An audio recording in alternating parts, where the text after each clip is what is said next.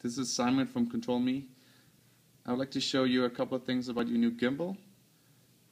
First thing you want to do is make sure that it's completely balanced around the two axes. This means that without power that it will stay in any position.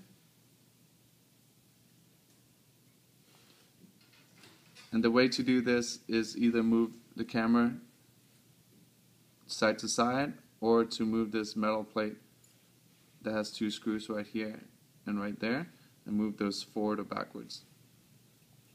Here we used a rubber band, but we recommend you include a dual lock. You can attach one piece to the battery door and the other piece to the aluminum plate. And once you have it completely balanced, you can plug in your battery. Make sure that the gimbal is still when you plug it in, and just leave it for a few seconds to calibrate itself. So once you see that it stops moving, it is ready to go.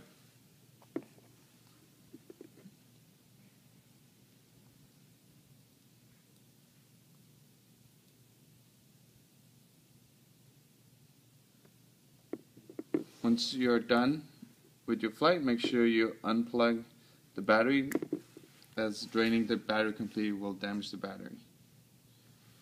And one last thing, we recommend that you turn on your GoPro before you power the gimbal, so you only have to press the record button